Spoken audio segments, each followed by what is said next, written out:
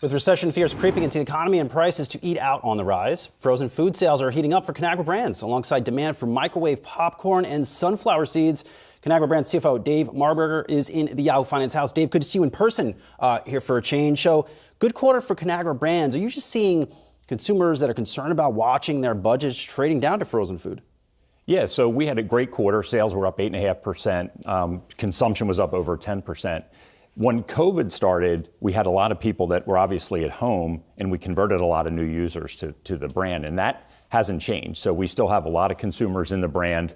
We're really pleased with our frozen food sales. We have great brands like Marie Callender's, Bird's Eye, Banquet. All those businesses are up double digits, and consumers are enjoying it. There's a lot of trade down from eating away from home to eating at home, and frozen food is benefiting from that.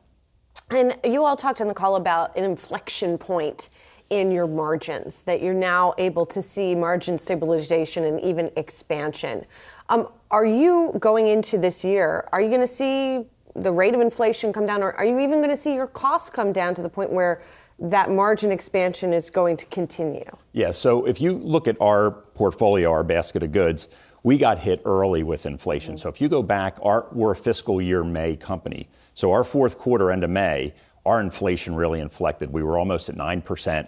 Fiscal 22, our inflation was 16 to 17%. So this year in fiscal 23, we're guiding to 10% inflation.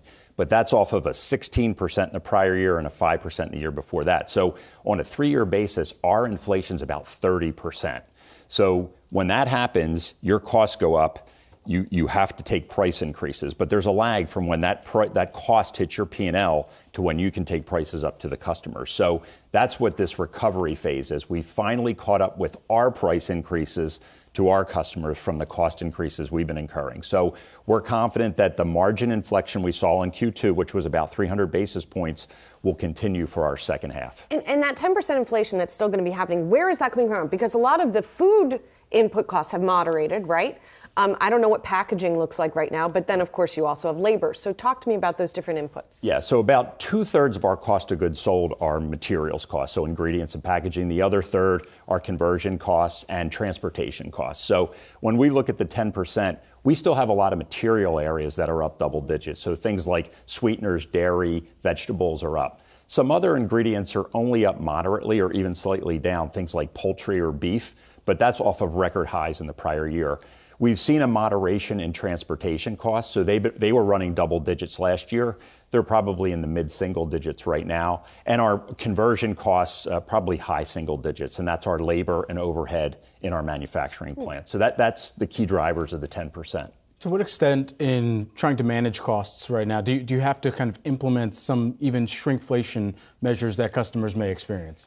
Yeah, it's interesting. We are not a believer in that. So we would rather just put the right amount of food in the product and charge the appropriate price. We find that consumers don't always like that when you try to constantly take food out. Don't. No. Don't take food out of my power bowls, Dave. That's right. Don't do it. Don't worry, Brian. We're good. All right, I need my cauliflower rice. But we'll take the price up, and so that's what we've done. And actually, we've seen it. You see the volumes. We showed a chart in our Q2 earnings last week. When you look at over 52 weeks ended November 19th versus 3 years ago, our volumes are flat. That's the best in the food industry. So we've taken our prices up over 20% during that period, but the volumes are flat.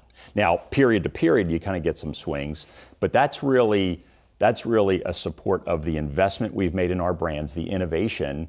I don't think that would have happened in this portfolio 10 years ago. Dave, last night I was joking with the team that I did have 2 Power Bowls, and I got them from Target, about $4.50 each a pop, and they didn't taste bad. I mean, do you think frozen food still gets a bad rap? It's just you're opening a pack and it tastes like crap. You know, Sean always talks about it. You know, frozen is a temperature state, but for years companies would just cheapen the food when it was in frozen. So there was this perception that frozen food is bad. Frozen food is actually very good, and that's the key to our strategy of driving frozen. We want to put good food in there, flash freeze it so it's ready when you're ready. And the quality's great. I eat a lot of Power Bowls. I mean, the Marie Callender's stuff is great. So I have 3 kids that are, in their 20s, and they all eat it. And they're coming to me, and they don't have to. And they love our Healthy Choice products. You got a fan in me in that brand. But Well, you got also pressed on the earnings call a little bit, Dave, about the snacks business, and maybe it's not getting the valuation it deserves. Have you run the numbers on that, on what it could be worth, and is it time to consider a spinoff? Yeah, so it was a good question. I thought Sean gave a great answer on that. So we always talk about we're perpetually looking to modernize the portfolio for better growth and better margins. You can do that organically with the CAG way, which is us driving innovation. You can also do it inorganically, right?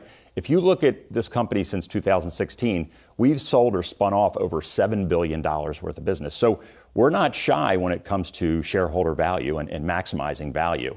The point Sean made, which was a really important one, is when you have a portfolio and you decide to maybe sell or spin off a big portion of that, you really need to understand stranded costs, right? Because if you're not going to be able to transfer certain costs, they just stay with the remaining business, and that can dilute margins of your base business, and then you don't get the multiple expansion that sometimes you expect. So we look at that all the time. We're constantly looking at both acquisition opportunities and ways to think about the portfolio, and we'll continue to do that.